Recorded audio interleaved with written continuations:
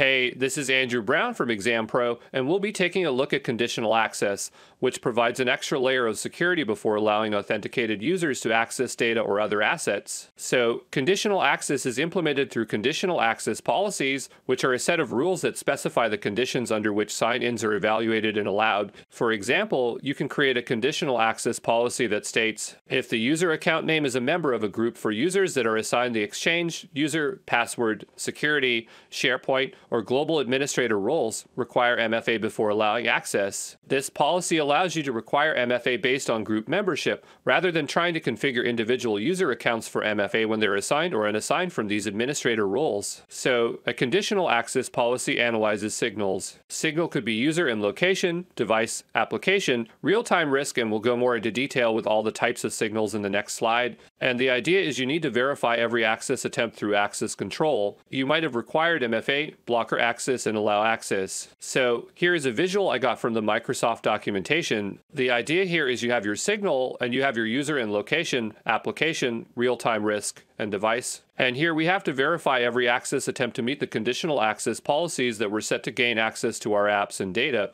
So let's take a closer look at signals. Signals is metadata associated with an identity attempting to gain access. And we'll be going over the full list of signals that are possible conditional access, starting with users or group membership. So policies target specific users and groups, including admin roles, giving admins fine-grained control over access. Then you could have signals that are named location or IP location information. So that's a range of IPs used when making policy decisions. So admins can opt to block or allow traffic from an entire country's IP ranges. For devices, users with devices of specific platforms or marked with a specific state can be used. For applications, users attempting to access specific applications can trigger different conditional access policies. Real-time sided risk detection. So Signal's integration with Azure ID identity protection allows conditional access policies to identify sign and behavior, and policies can then force users to perform password changes or multi-factor authentication to reduce the risk level or be blocked from access until administrator takes manual action. Then you have your cloud apps or cloud actions. So cloud apps or actions can include or exclude cloud applications or user actions that will be subject to policy. Then there's user risks. So from customers with access to identity protection, user risks can be evaluated as part of the conditional access policy. User risk represents the probability that a given identity or account is compromised. Let's talk about common decisions. So these define the access control that define what level of access based on the signal information. And so this is when we were talking about that verifying steps. These are those common decisions. So we have block access, which is the most restrictive decision. Then you have grant access. And this is the least restrictive decision, but still requires one or more of the following options. So there's require MFA, require device to be marked as compliant,